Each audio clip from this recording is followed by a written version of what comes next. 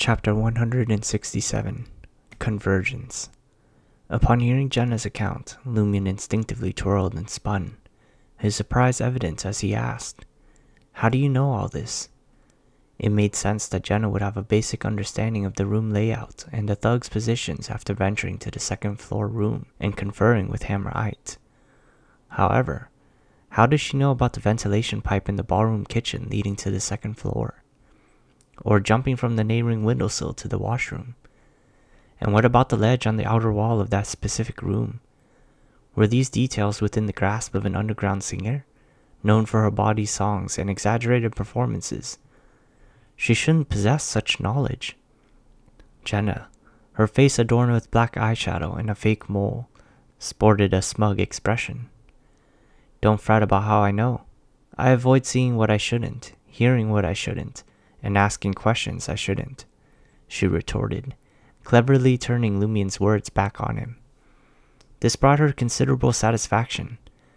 Only those planning an assassination or devising an escape in dire circumstances would pay attention to such particulars and observe with a purpose. Which category does Jenna fall into? Her powers of observation in this environment are nearly on par with a hunter's. Sequences leaning toward assassination required gathering environmental information. Assassination. Lumian's mind raced, concocting a plan to bluff Jenna. Grinning mischievously, he uttered, "So you're an assassin." He stressed the word assassin. Jenna's expression changed, her smile freezing. "How did you figure it out?" she blurted out, shocked. "By using my brain," Lumian replied, his smile unwavering. There were still a few sequences that excelled at environmental observation. Lumian had taken a bold guess, considering Jenna as an assassin. He recalled Ryan and his companions mentioning that Demoness was a relatively common pathway in the central and northern regions of Intis, especially Treyarch. In any case, he had nothing to lose if he was wrong. Meanwhile, Lumian pondered to himself, "Not long after arriving in Treyarch, I encountered an assassin and came to her aid. Can this be seen as a manifestation of the convergence of Beyonder characteristics? Jenna can't have reached sequence 7. She isn't a witch. Otherwise, even if weakened by the sedative on the paper, she could have effortlessly overpowered Headsey with her mystical abilities. The term witch clearly indicates proficiency in spells and curses, as Aurore's notebook had mentioned. She is unlikely to be a sequence 8 instigator. How could an instigator be fooled by me repeatedly? But it isn't out of the question. Perhaps Jenna had been more foolish in the past and relied on the instigator path to enhance her intelligence. Furthermore, her willingness to provide information on Knyte could be interpreted as a form of instigation. Heh. Jenna is a woman, so there's no need to worry about her gender changing after consuming the witch potion. Where did Jenna obtain the potion? Had Franka given it to her? Could Franka also be a Beyonder following the Demoness pathway? If Franka is only a sequence 8, that would be fine. But what if she were a sequence 7 witch? Who knows if Franka had been male or female before? Well, her behavior towards women is certainly peculiar. She is in a romantic relationship with Jenna. Jenna quietly contemplated her recent words, but she didn't uncover any information that might have revealed her own sequence. Although you can fight, I believe there's a high chance you'll be killed on the spot if you engage him in a place like the washroom, which isn't spacious enough. Madame, are you persuading me or taunting me? It seems you still possess some potential as an instigator. Lumian candidly voiced his thoughts, not holding back his criticisms. He realized that Franka knew Knyte better than Baron Bricknace. She had mentioned the crucial point that the latter had omitted. Setting aside the possibility that Franka had a personal grudge against Knyte, Franka either had a formidable background or had earned the trust of the boss of the Savoy mob, gaining access to more mysticism knowledge and sequence information than Baron Bricknace. Jenna was taken aback. "You know about instigators? Is this still a country bumpkin from the countryside? How does he possess such extensive knowledge about the Beyonder pathways? Franca had mentioned that he's wanted by the authorities. It seemed he had been involved in a Beyonder incident. I know more than you think, Lumian replied, smiling. As he spoke, he suddenly recalled a title that had recently belonged to him, Mysticism Illiterate. Lumian swiftly pushed aside his melancholy and earnestly considered Jenna's warning. Indeed, while hunters were also skilled in combat and killing as sequences, if traps and abilities like provocation were excluded, they still couldn't match the prowess of pugilists in close combat. Especially in a confined and cramped environment, they couldn't employ their combat intelligence effectively. It would be difficult for them to achieve the feats of the weak defeating the strong. Taking into account the modifications to his dancer abilities and the utilization of various unorthodox tactics, Lumian felt he could just about hold his ground. He wouldn't fail immediately. If he wanted to eliminate Knyte, he could only rely on fallen Mercury and escape after a successful strike. But what set this apart from killing Baldy Harmon?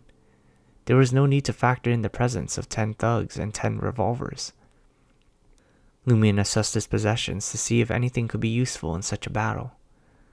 Over 1,700 Vaudois, fallen Mercury, blood from the aquatic monster, poisonous scales from the aquatic monster, a vial of the sedative that rendered Jenna powerless, a bottle of stimulating gas to counteract the effects of the sedative, a bottle of liquid with unknown properties, a dagger left behind by that pervert, a ritual silver dagger, several white bandages. As he contemplated, a plan gradually took shape. As he swayed to the rhythm, he cast a sidelong glance at Jenna and posed this question. Is that washroom spacious? Jenna made confirmation. No, it's not. Besides the bathtub, toilets, and sink, it can only accommodate 4 to 5 people. In other words, if Lumian and Knyte engaged in close combat, there wouldn't be room for anyone else. Is there a curtain outside the bathtub?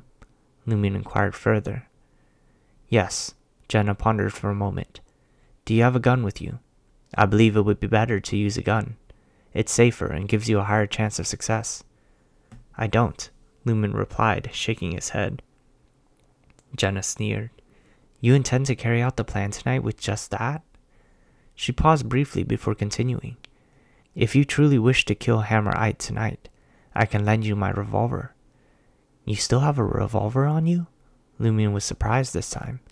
He hadn't suspected that Jenna had a concealed revolver. The showy diva wore a short white blouse with a wide collar that allowed her bra to peek out. Her beige, fluffy short skirt and black boots that didn't reach her knees added to her attire.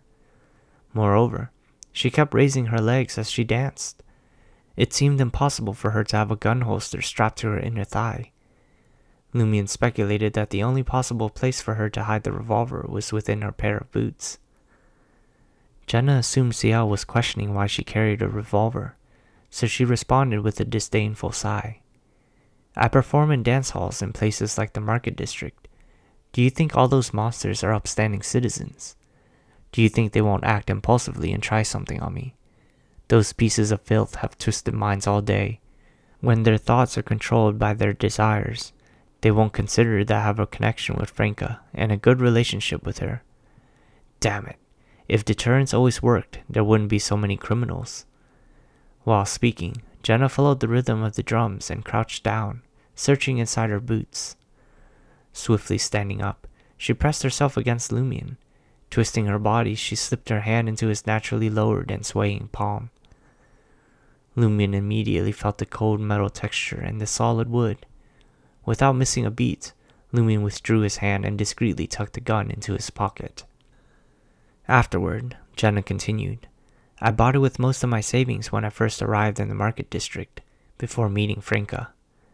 That blasted black market merchant even tried to bed me, but I kicked his shin, making him scream in pain. Carrying a gun for self-defense at all times. You're quite vigilant. Otherwise, those mobsters could have controlled you before meeting Franca. You might have even become a part-time dancer or a street girl, Lumian replied with a smile. Well done. As the accompanying music reached its end, Jenna fell silent. With the drum beats fading away, Lumian observed Jenna as she walked toward the stage. He left the dance floor and returned to the outer circle. Taking advantage of the opportunity to visit the washroom, he carefully examined and familiarized himself with the revolver Jenna had given him. It was a compact revolver with a short barrel, ideal for concealed carry. Its color was a dark iron black, and the grip was crafted from walnut wood. It held a total of 6 bullets. After tinkering with the revolver for a while, Lumian realized the predicament. His shooting experience was lacking.